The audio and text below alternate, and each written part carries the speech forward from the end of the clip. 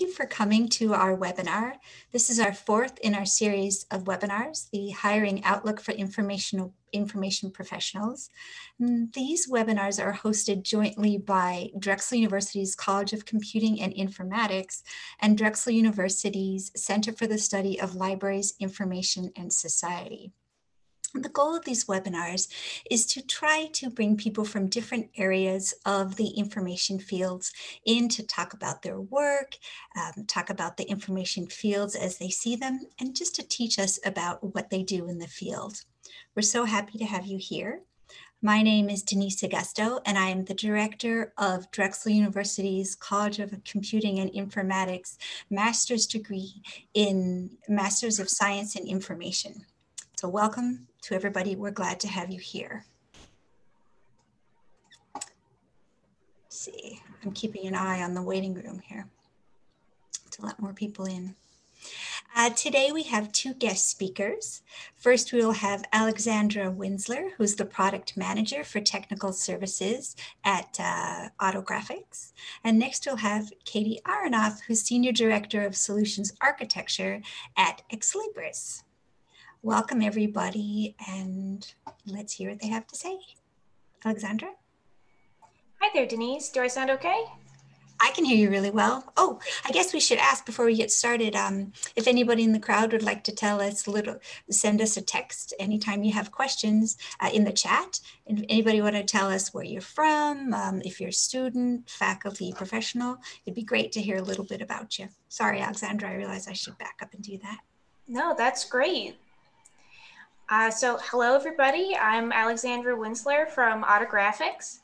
I'm here to talk to you a little bit about some career paths and hiring information for information professionals, specifically talking a little bit more about working at a library software vendor. So I work at Autographics. We've been in business for over 60 years, and we have our products in use at over 6,000 libraries and organizations throughout North America. The four main products that we work with are SHAREit, our resource sharing ILO product, which is where I work most closely with. But we also offer Verso for our ILS automated library system, Montage for our content management system, and SHAREit for our search and discovery system. I'm a product manager, sometimes abbreviated as a PM, and I'm really the liaison between many departments. My focus is always our product, our software, but I work closely with a huge group of colleagues that all do different things here at Autographics. I coordinate testing of new features and how to roll out new features with our development and QA departments. I compose strategies and outreach and with marketing and administration. And I help convince new customers to join us and help keep current customers happy through sales and customer service. So I really get to work with pretty much everybody at our company, and that's been really rewarding. One of the key things I do as a PM is I give sales demonstrations. It's a critical part of signing up new users to use our product, and every sale is preceded by a demonstration. Sometimes it's on-site, sometimes it's virtual. It's been very virtual lately, and sometimes it's very quick, and sometimes it's very in-depth. One of the key things I need to do as a product manager is adapt to figure out what demo makes the most sense for the people I'm presenting to. Sometimes that means adapting to show certain features. As you probably know, different types of libraries have different priorities. So an academic library may need to see have me walk through, requesting an article in our interface, whereas a public library might really want to be interested in our cert policy matrix or something like that. Being able to say that I have library experience really helps put potential users at ease.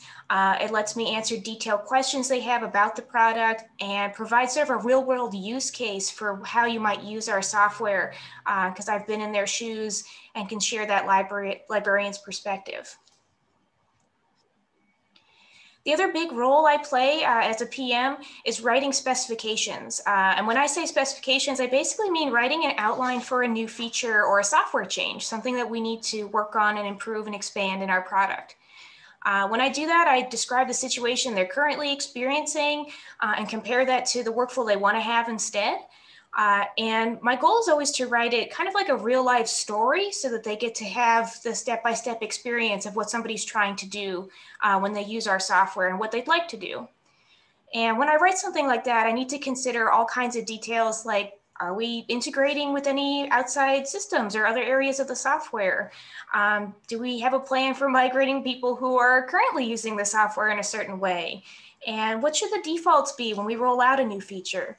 And all of that needs to be thought about as we improve our product.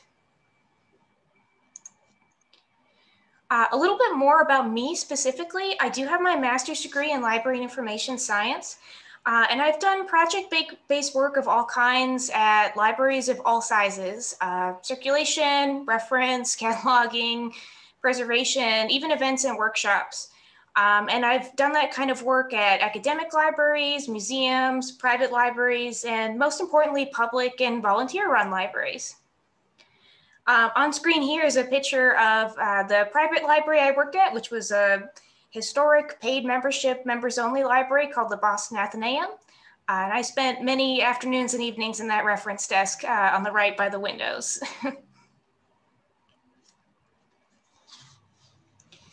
You might be wondering, why should I work at a vendor? And it's a good question to ask. I think, first of all, it's an interesting alternative opportunity to work in the library and information science world. Vendors are driven by their bottom line.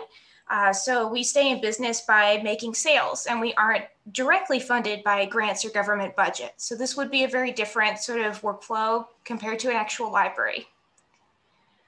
If you've ever had the feeling that you think you can do better than the software you're using at your job or internship or for school, you might want to consider working at a vendor. And that way you can bring change to the actual software from the inside. And the changes you make are going to benefit librarians throughout the industry and throughout the country. I know I make a difference and make an effort to ensure that our software follows standards and practices needed by librarians. It's a key part of making sure that we're meeting everybody's needs, and it could be an area that you could be most useful in. And you could also help balance innovative new things that have never been done before, along with things you know people need to get done right away. In terms of hiring people to work at a company like Autographics, we're looking for people who have an experience with a variety of different library workflows.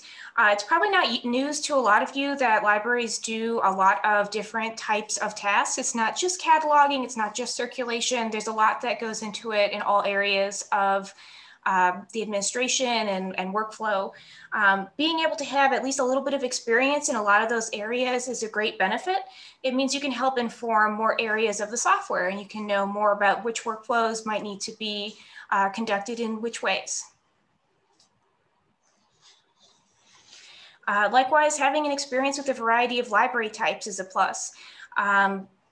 Different libraries have different needs. As I mentioned earlier, you know, a busy public library versus an academic library or a closed collection museum, they're all going to have different focuses and priorities. Being able to be in touch with what's going on in those different types of environments can help inform what their software decisions look like and what areas they need to focus on there as well.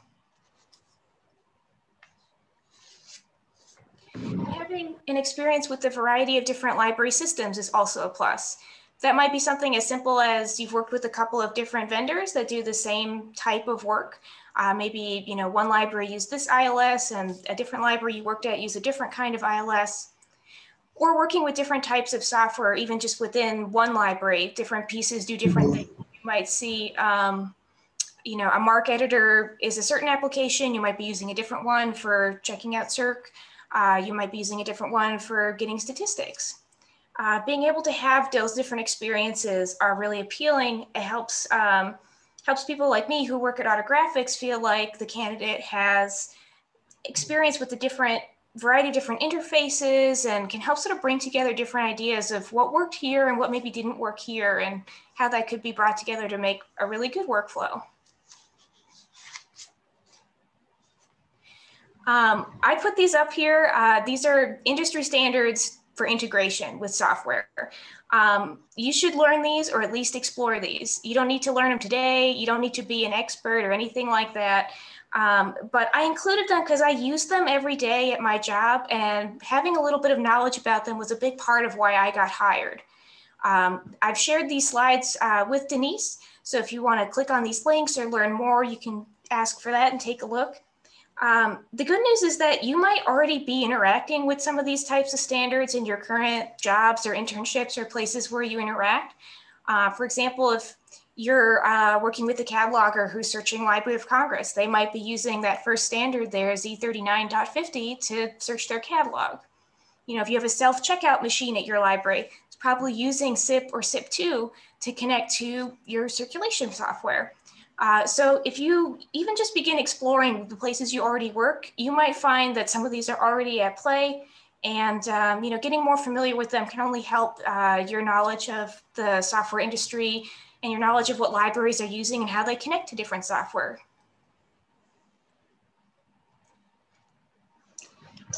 The great news and the information if you take nothing else away from us talking today, is that I can't emphasize enough that you already have a lot of valuable experience, even just right now. I know that having a master's degree in library science or information science is a big leg up. Not a lot of my colleagues have that same degree, even though they work in the library software industry. Some of our proposals from our customers and users out there require that vendor staff have MLS degrees, or that the team leaders on those projects have degrees. And that'll put you ahead of other candidates that are out there and other people that are working at similar positions. A big part of why this happens is because librarians really want to make sure that they're working with somebody who understands what they're doing and how libraries use software. By being able to sort of speak their language and help put them at ease, that's something that not every candidate has. And folks like you have a big leg up in that area. I would say if you see a job posting at a library software vendor that's asking for something like 3 to 5 years of experience, I'd say apply anyway. I think you know, your current experience and education in the library world has so much value unto itself that it really puts you ahead, and you should give it a try no matter what.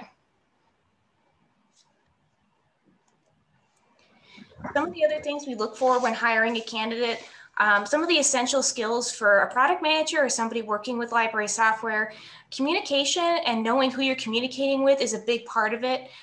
Being able to communicate about technology, they sort of go hand in hand.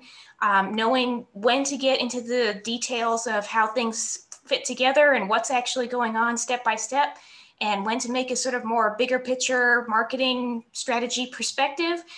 Being able to talk about both, or even just talking with the librarian and being able to talk about what they're going to do in the interface is a big part of the job. And as we mentioned earlier, having a variety of experience with different library workflows and types is a big part of it. If you're looking for an edge, there are some other things you might look into, either if they're of interest to you or if you're just looking to expand your horizons a little bit. Having experience in quality assurance testing or building testing automation is always a plus. Having IT or back-end experience with SQL or database structure would be an easy fit with us as well. Or even having developmental or coding experience with things like APIs that connect software to each other, or JSON or Solr structure for searching and record storage. I know Drexel has a usability program, which is really great. It's not something I've seen a lot of, and I think it's a really interesting opportunity. If you're somebody who's focusing on usability and you want to work at a library software vendor, I would say that you definitely still need some knowledge of how libraries work. This might be something you can get from just, you know, using your library a lot, but that's a big part of this. But that being said, having a combination of libraries, information science, and usability together is really powerful. And honestly, I'd love to see more folks like you out and applying for positions in the world of the software vendor. Last but not least is my contact information. I'm sure we're going to take a lot of questions today, but if you have more that you think about later, or you're watching this as a recording, please feel free to reach out. If you're working on a report or a study, or you just want to pick my brain about your experience and skills, please feel free to give me a call or an email. I'd love to hear from you. So thanks for listening.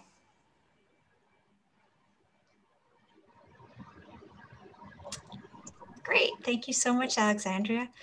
Really interesting. Thank you also for the plug for UX. We do have in our master's degree 3 different majors, either library information science, HCI/UX, or digital content management. And students who are majoring in one of those areas can minor in another one as well. We really try to encourage students to do this because it does provide that broader background that you're talking about. Great, thank you. Quick poll, people who responded to my request to say who you are and where you're from. I counted 4 people who are currently master's students and 1 who's a recent grad. And it looks like you guys are from all over the country, which is very exciting. We're so happy to help you. Would you like to take questions, a few questions now, Alexandra, before we move to Katy, or where'd she go? There she is. Whatever works best. You can talk to us both at the end, or if there's something that really jumped out, feel free to speak up. Sure. Somebody actually just texted me in the chat and asked, is there a way to get access to the previous 3 webinars in the series? Yes, all of the webinars in the series are edited after they're recorded, and then they're posted to our college's YouTube channel. So if you just email me, I can send you the links to them. But thank you. We might as well take some questions now since we're doing well on time. Okay. Ideas or questions for Alexandra?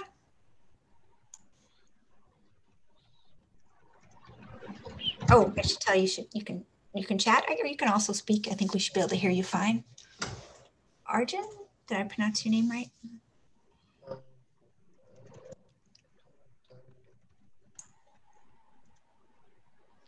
Oh, let me pull up the chat. Arjun says, I am a library professional from India. Any thoughts on whether there should be some liaison sessions between vendors and librarians time and again? You know, that's actually a good question. Before we got started, Denise and Katy and I were talking a little bit about some of the on-site things that aren't happening as much right now. And I know at Autographics, we make a point of being at library conferences throughout the year. And that's a big place that we either present new things coming up with us, or connect with libraries about things like standards, or even just hear from boots on the ground type people of like what's new, what's happening in the world at your library. So that's been our traditional way of doing that. Because a lot of conferences are going digital, we're going to be looking at different ways to connect and try to have that same conversation. I will say the other thing that we do at Autographics is that we do have a pretty active user group. So the administrators that are our customers, we meet with them quarterly, usually a little bit more than quarterly, and check in with them about how are things going with our product, what kind of enhancements they want to see. We let them vote on, what's a priority for them. So we are definitely in conversation with librarians as much as possible, because that's a big part of where our success comes from.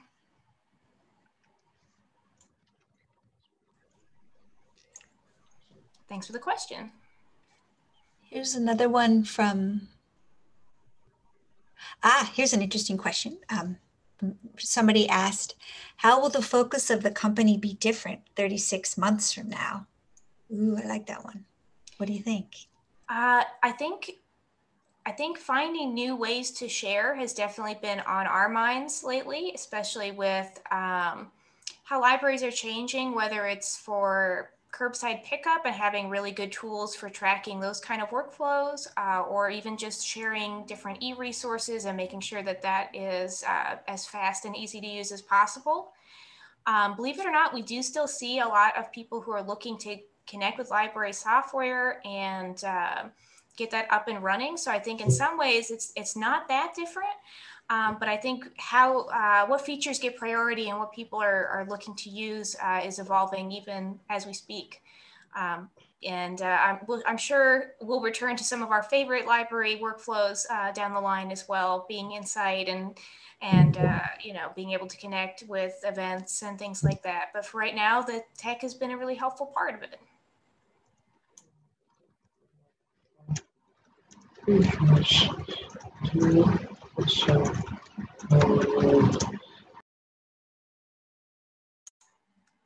I'm not sure if that was a question.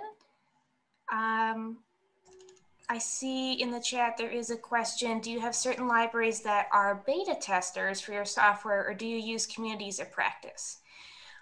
We do a little bit of something different, where we do have our team do quite a bit of testing and research and really put new features through their paces as much as possible before they even really get out there.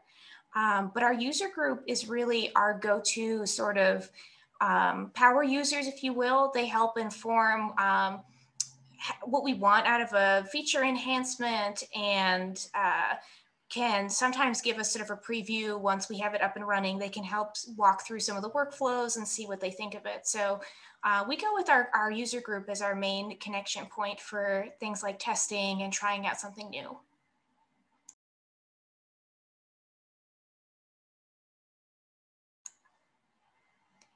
And another question, given the fact that software incorporates new developments in the workflow features over time, do you also hold sessions with IT staff of librarians?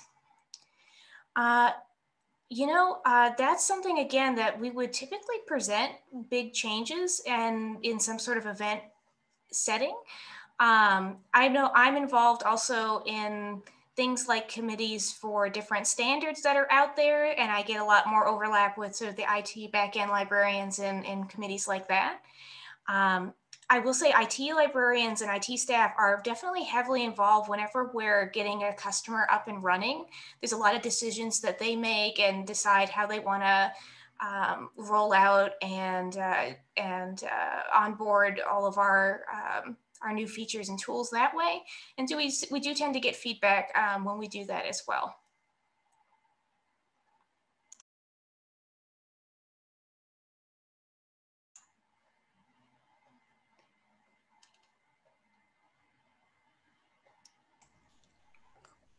Okay, great. Thank you so much, Alexandra. Very helpful. There will be more time to ask questions later. Okay. But for now, let's switch gears and hear from Katy.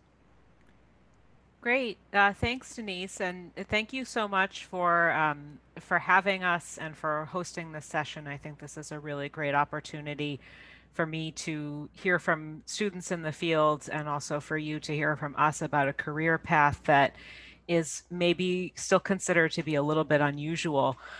I want to talk about a few different things. I didn't prepare any slides. I have some pictures I can share maybe at the end, but I decided I would wing it a little bit. And I think that actually a lot of what Alexandra said about the general things to be aware of with working with vendors, what we look for in hiring, how we operate in our relationship to the customers, I think a lot of that holds true for many of the major library vendors. So that's a really good grounding for what I want to say.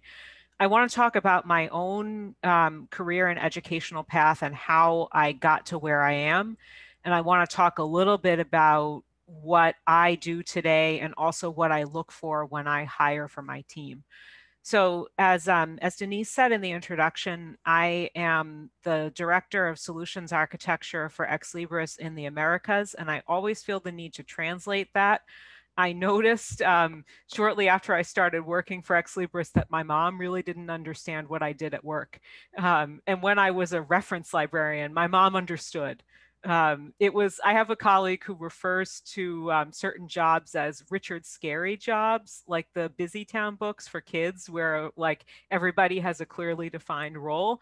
Being a librarian is a Richard Scary job. Working for a library vendor is not. So what I do is I am in charge of a team of product and subject matter experts that primarily is responsible for product demonstrations and preparing responses to bids. If any of you work in the public sector in particular, you may be aware that purchasing for public institutions often requires you to go out and get, at the very least, quotes for what you're buying. The bids team prepares written responses to that type of thing. And the solutions architecture team is responsible for product demonstrations, very similar to what Alexandra was talking about. We may go out and I would say the shortest demos I've done are under an hour. I've also spent 3 days on site with different libraries, 3 days, 9 to 5, sometimes you even have lunch with them type of sessions. So it's really a whole range of things. I'm responsible for everything in North America, South America, Central America. So I have people on my team based in Seattle, in Cleveland, in Austin, Texas, in Mexico City, in Sao Paulo, Brazil. We're really more than ever an international operation. And that's been a very interesting thing for me over the last few years. How I got here is a little bit roundabout. And I think that's one of the points that I want to make, is that career paths and hiring and things like that are not always linear. They're not always straightforward. And in some ways, you should expect the unexpected. And by that, I also mean that you should be open to trying things, and you should be open to paths that you may not have known about and that you may not have considered. I originally went to library school because I had this idea based on my senior thesis as an undergrad that I wanted to be an archivist. I was a history major. I was so excited about going and being an archivist. My first semester at Simmons, I screwed up my registration for classes. I missed the letter that they sent to my house saying now is the time to sign up for classes. And I didn't get into the Introduction to Archives course, and I was devastated. But then once I started to make friends in the program and I started talking to people, I realized this may have been a blessing in disguise, because based on what they're telling me about this course, I don't think I actually want to do that. So I ended up following a much more generalist library path at Simmons, which at the time was kind of the norm. I think that their program has changed a little bit, so I don't want to misrepresent what it might look like now. But in like the 2007 to 2010 timeframe, a lot of people just did this kind of generalist path, and that's what I did. I focused a lot on metadata and cataloging. That has served me really well in my current work. And I did that because those were the classes that were the hardest and that challenged me the most. And I really liked the cataloging professor. So, the classic advice of like, take the class where the professor is the best, that holds true in library school. And if any of you still have a semester or two left, I would say, do that. After I finished my master's, I worked in academic libraries, which had kind of been my plan. I think getting into the first job, I did it in a slightly sideways manner. I ended up in this strange position where my job title was Special Projects Librarian. Special Projects is a red flag, by the way. But I did that job for 2 years and I learned a lot. I ended up working in circulation. I worked with our usability focus group on staff. I did some work with faculty. It was interesting. After that, I worked in reference at a community college. And I loved that. I loved it. I loved the students. They were willing to ask questions. I even kind of enjoyed working afternoons and evenings, mostly by myself in a basement. There was a lot. It was an unusual job, but it really worked. And I also really liked the people I worked with. In community college libraries, you don't have a lot of financial resources. So if you want to try something new, you have to work with what you have. And our library director at the time had been the director for a very long time. She had worked at the college for more than 30 years, and she really had this entrepreneurial spirit. And everybody on the staff kind of picked up on that. If you wanted to try something, it was acknowledged that the worst that could happen was that it didn't work. And that helped me to learn and grow a lot. So I think there's also some value in kind of, to the extent that you can, in the process of finding jobs and applying for jobs, go where the people seem like they're your people. And I kind of knew with that job from the interview that I liked them and they liked me. So I was very happily working in my night times in the basement job. And I got a message on LinkedIn from a recruiter. And it said, are you interested in hearing more or learning more about a position with a major library software vendor? And I said, sure, I'd be interested in learning more, because I think that when somebody asks you that type of questions, you should say yes. Like, you should always go out and learn more about what there is to learn more about. So I said yes, and I had a series of conversations with this recruiter and then with the hiring manager at ExLibris. And within about 2 weeks, I had a job offer. And this was 2 weeks starting on, like, I'm not joking, December 23rd, I think. So it was like I was talking with these people basically over Christmas break. I went into the office for an interview right after New Year's, and suddenly I had a job offer. And at that point, I freaked out and I said, what have I done? My plan was to be a state employee forever, and I was perfectly happy doing that. Obviously, I decided to take the job. It was a leap of faith, and I figured the worst thing that happens is it doesn't work out. So it has worked out. I've really enjoyed being at ExLibris. I've been here for almost 7 years. I work with some of the smartest, most interesting people, and I love working with libraries. For those of you who are students at Drexel, you use our software every day. If you go and you look things up in the library, you're using Primo. If you work in the library at Drexel, you may be using Alma, and that's our stuff. That's what I work with. So it's been a really interesting ride, and I love what I do. I feel like this is the place for me in a lot of ways, and I could not have predicted that. I think, to shift gears a little bit and talk about the job market and hiring and some various things. I've hired for a number of positions on my team over the last 3.5 years or so since I've been the director. And hiring is really not easy. It can be very fun and rewarding in a lot of ways. You get to talk to a lot of people, but then there are the days when it's a drag and you just want to find the person and you want to find them now, and you want them to be like 6 months or a year into the job where they know what they're doing. So it's not always easy, but it can be very rewarding. And, these days, the market is tough. A lot of academic institutions, and I should say I work primarily with academic institutions and maybe government and special libraries as well. A lot of the places that I work with they're on hiring freezes. And that's a really tough thing when you're in the job market. I got into the library job market myself. To circle back a little bit, I finished my master's in 2010. And I'm sure that some of you here you've been in the workforce for longer, and you may have weathered the financial crash in 2008 and the subsequent fallout from that. Higher education was it was defunded in a very serious way in 2008 and the years following. To go into the job market in 2010 was to go in the midst of that fallout. So I think it's somewhat disingenuous to say I've been where you are, but I have been in a similar position, and I sympathize with those of you who are out there right now. It is very tough. That money that disappeared 12 years ago has not come back. So we're now dealing with the kind of domino effect of that series of budget cuts that happened more than 10 years ago. I think that when you are applying for positions and considering what you might do, keeping an open mind about where you'll be and what you'll do is very important.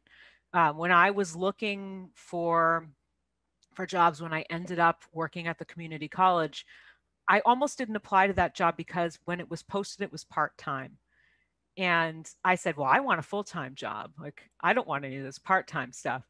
And my boyfriend was able to see reason where I couldn't. And he said, there are so many things that this job has going for it. It's 15 minutes from our house. It's academic. It's the type of experience that you want. He said, you should apply, and it doesn't mean that you have to take it. And he was totally right. I took the job. It did become full-time after several months. The director was able to get it funded. So I think, keep an open mind about things and be willing to stretch yourself and consider alternatives that maybe don't fit your ideal. I think a lot of people go through, there's this idea that a career path is one thing that leads to something else, and then it leads to the dream job.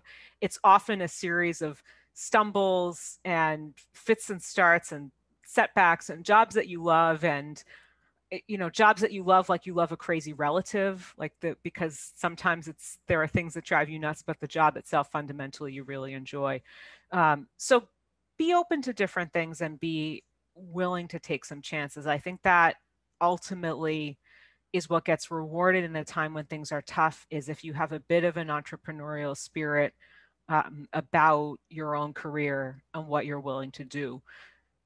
Speaking for myself as a hiring manager, when I'm hiring, maybe the most important thing that I'm concerned with is, what can the candidate bring to my team?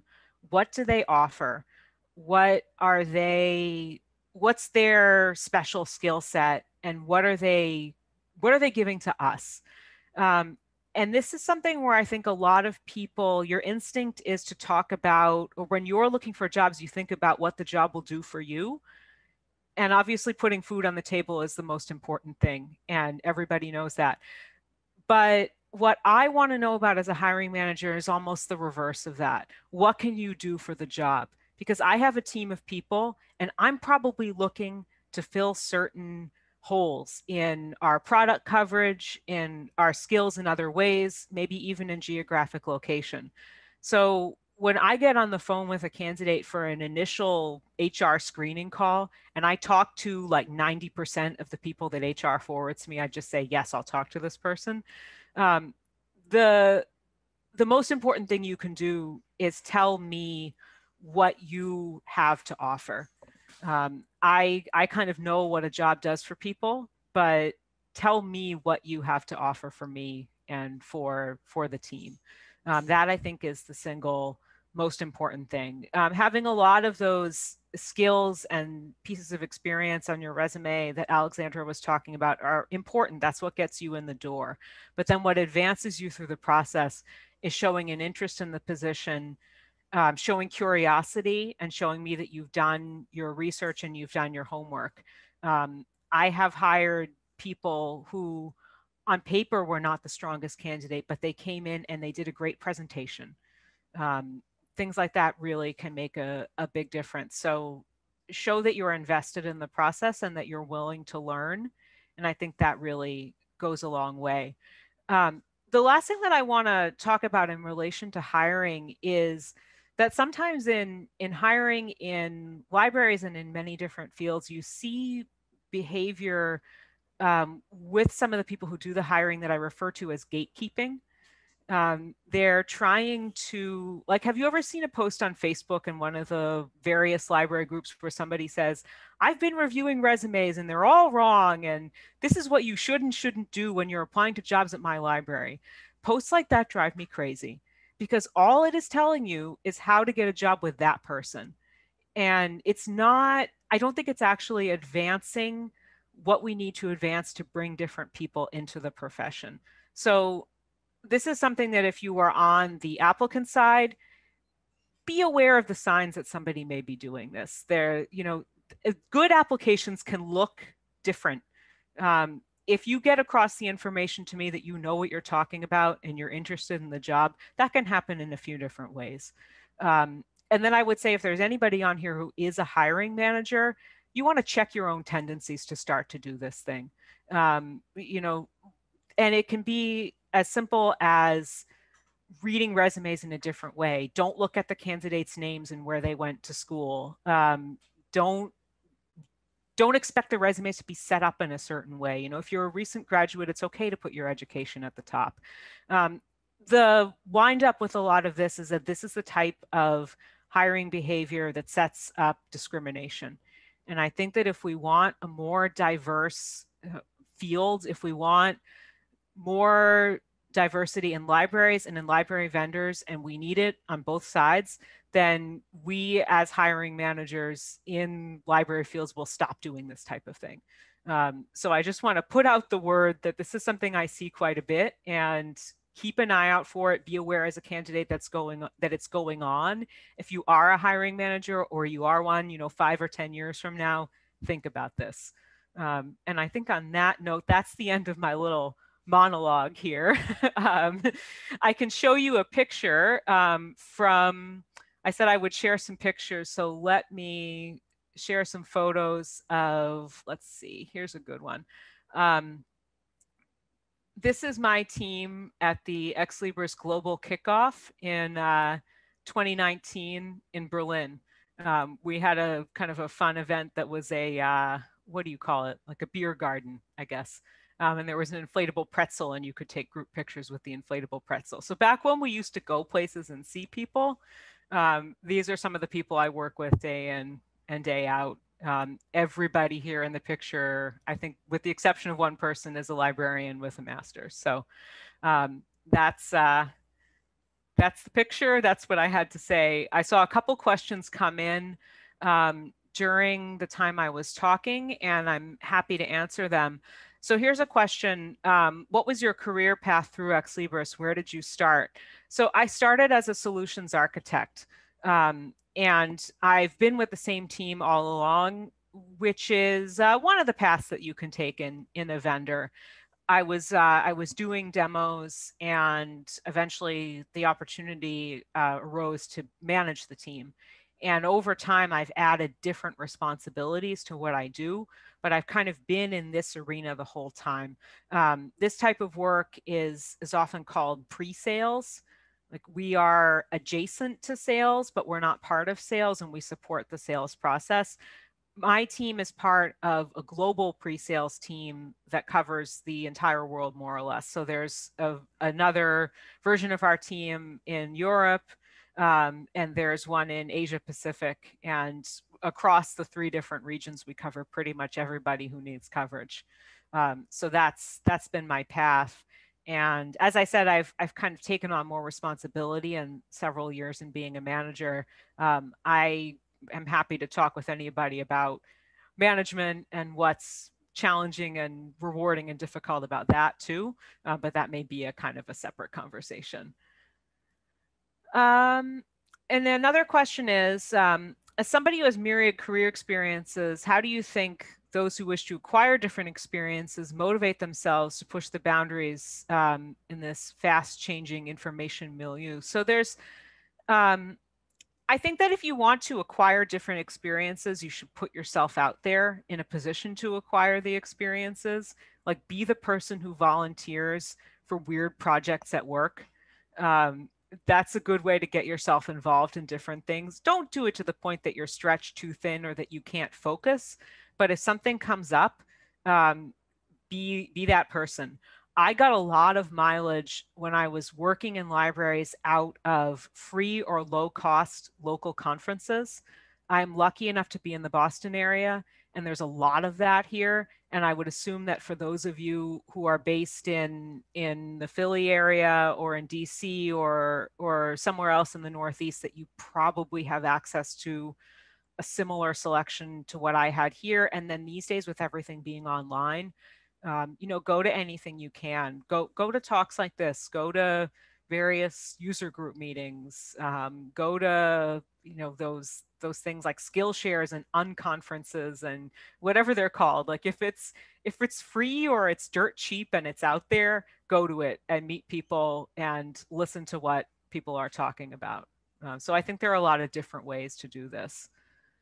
Okay, here's a great question. Somebody says, you mentioned that special projects was a red flag when you worked as a special projects librarian. Could you elaborate? I think special projects is what people in academia call a job when they're not sure what it does. And I didn't really recognize that at the time. It can be a good thing, but you just want to check. Figure out the story there. So it's sometimes kind of a catch-all for like a job that is like, what's the expression, jack of all trades and master of none. And that can make it really hard to focus, and it can make it hard to kind of get a good base of experience.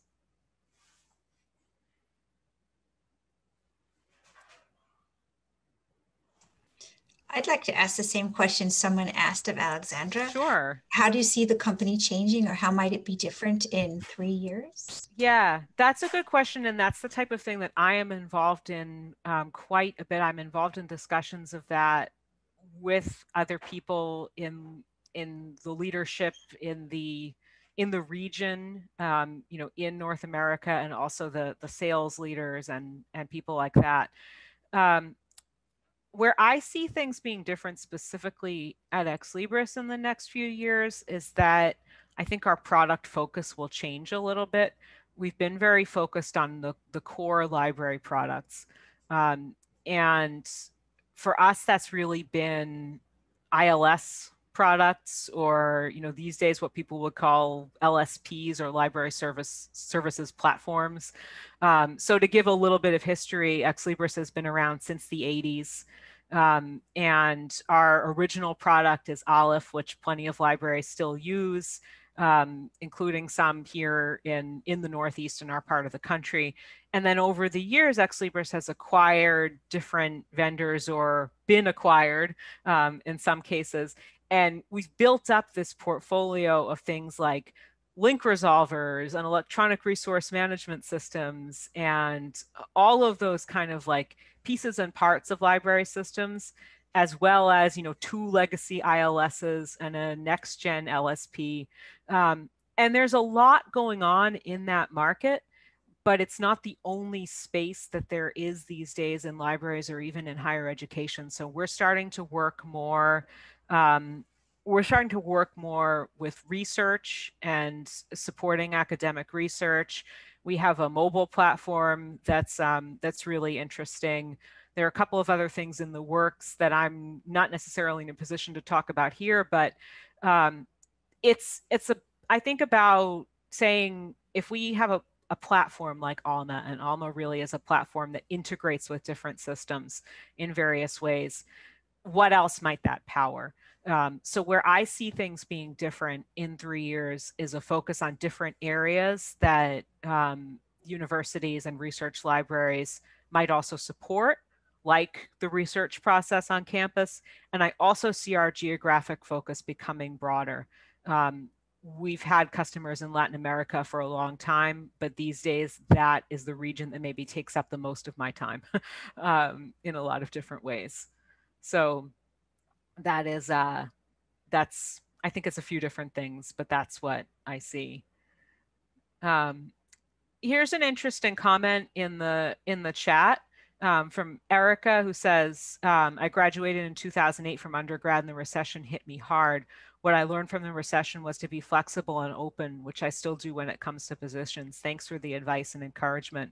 Yeah, I'm right there with you. What can I say? I think it's true. My sister graduated from undergrad in 2009, so she was in that kind of same cohort in a lot of ways, and it was tough, and it still is very tough. I think that if you're in your 30s right now, you've lived through this more than once, in a lot of ways, and we are not in the world that we were told we would be in, like when I was in high school in the late 90s, by any stretch of the imagination. So I think there's a lot of kind of dubious job advice out there, and some of it you can ignore, but I think keep an open mind. That will always serve you well. Here's another question that is good. You spoke about this a little bit, and I would love to hear more about how your previous professional experiences were helpful to you in your role as a solutions architect, as well as your current role. So some of this for me was that I had acquired, when I was in library school, I worked I was working at Tufts University for most of the time that I was in library school. And I had this job where I was in the central administration, and I learned about things like purchasing and budgets and working with the different schools within the university. I used to send people to do things like take pictures of baby squirrels at the vet school. So I had a lot of exposure to different things going on campus, and that experience, it helped me to understand how universities work. And that's really come in handy, and knowing what the budget processes are like. I mean, at the time, it seemed boring and sort of punishing work, but it's been so good to know that. I also have experience working in journalism and communications, and being able to write and do it persuasively is something that's important. So I'm a big believer in the idea that wherever you go, you bring your previous experience with you, and you roll it up into what you do. there's one more question, and I want to make sure that we're not missing questions that Alexandra could be answering or questions for both of us, but this is a good one. What are the entry-level roles at ExLibris? I've seen support analyst and technical support analyst in my research. Do you have any advice for people applying to those entry roles? Those roles in support are among the entry-level positions at ExLibris. A lot of them are going to be based in the Chicago office, but not exclusively. At least for us, you may see some things, similar positions that are part of a ProQuest business unit that may be based elsewhere. But to avoid going down that rabbit hole of like who's where and doing what, those are really good ways to get in the door and to get your feet wet. For support, a lot of what you're doing is problem solving, but it's customer-centric problem solving. So somebody may put in a support ticket that, you know, links are not working correctly in Primo, and you have to work with them to figure out what's going on. You need to have the technical understanding to do that successfully, but you also need to have the people skills to have what can be sometimes a difficult conversation with somebody. You know, in support, you're sort of exposed to the things that don't work and not the things that do. So good people skills are important in support. If you have other types of customer service experience and you have a library degree, that's a good way to be considered for roles in support. Some of the other maybe entry-ish level positions would be some of the things on the content team working with metadata, like the metadata analysts, and I forget the exact job titles, but the people who work with the content for the various knowledge bases and maybe do the cataloging. That's something that you can get into in a sort of entry-level capacity. And sometimes some of the professional services positions, that's the product implementation groups, some of those are appropriate for people who are kind of entry level in the library world, but it does help to have some practical library experience for those in particular. One question I missed earlier, what do you feel are your most useful professional organizations? Right now, being on the vendor side of it, I find myself more in tune with honestly just things like newsletters from companies, seeing what's new, seeing what's being explored. I mentioned earlier things like being on standards committees to see if there's something we need to adjust and make it official. Not always the most exciting, but when I was on the library side of it, I found that being somewhat specific was helpful. I had an arts background prior to doing this, so being on like the R-List group in New England, or being on a technology focused regional group, or even just being on the sort of general library organization that was specific to my geographic area was a good way to connect in a little bit more of a personal way, just so the pool wasn't so large that it felt sort of like you're never going to be heard or connect with somebody in there. So I was probably on dozens of little groups and listservs at the time, but the ones that I felt most fulfilling were a little bit more specific, either topic or geographically. Yeah, I would agree, and I think that sometimes the big library organizations like ALA and ACRL, they're big, and if you want to make connections, the regional groups and regional conferences are a really good way to start. Here in New England, ACRL New England does some great programming, just to give a plug to them. But some of the kind of small to medium-sized national conferences are a really good way to get some exposure. And I know that some of these require money, but like my favorite conference is ER&L, which is about electronic resources. It's in Austin. If you like tacos, figure out a way to get there. I see some people on camera nodding, so I'm not the only fan of this conference for the food, but it's also a really good conference. So, if you're going to ALA as a first timer, it's going to be overwhelming. So if you want to start getting involved in professional organizations and conferences, go regional and go small to medium.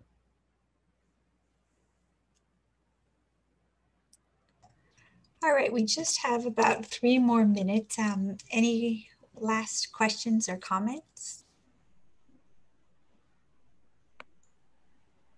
While people might be typing, I do just want to throw out there that I don't think any of us are actually that far away from your shoes right now. So we've talked a lot about what you already have and bring to the table and how you can sort of explore and what you can do to help, you know, connect with something. And it really is not that unattainable to have an interesting opportunity you didn't expect, or an unconventional opportunity that really leads you down a path to something like working at a vendor, or even working at, you know, corporate or museums, or something that's unexpected. So I just wanted to add that. Yeah. I think that's a really good point. And something else I would say is that sometimes within the world of libraries, you see a little bit of stigma attached to this concept of like vendors, and especially the big vendors. And, you know, ExLibris is part of ProQuest, which is about as big as it gets. Um, and, you know, obviously I resent that for personal reasons, but, you know, the way I see it is that libraries and vendors need each other to be successful.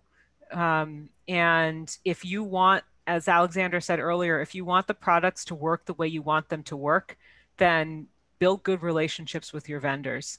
I work with people who have gone back and forth between the customer side and the vendor side more than once in some cases. Um, and it's, we all have to work together. And just be a little bit aware. When I was talking about gatekeeping before, I think some of this also applies to people who will kind of say snobby things about, you know, oh, those people who work at vendors. Like there's this kind of, there's a model of like, of moral or academic purity in some circles, I think particularly with academic libraries. And I think that that's dangerous for a lot of reasons. This is another area where I could get on the soapbox for a long time. But, you know, you can do good, fulfilling work in many places without compromising your principles. So Definitely. yeah. We need a lot of library focused people as well as technology focused, vendor focused people. So yeah, don't be discouraged to apply. absolutely. Thank you so much to Alexandra and Katy. This was fantastic. And thank you to everyone who came and participated in the audience as well. If you're interested in receiving the recordings, I will send the link to participants, but you can also email me, Denise Agosto at Drexel. I guess I can put my email here in the chat.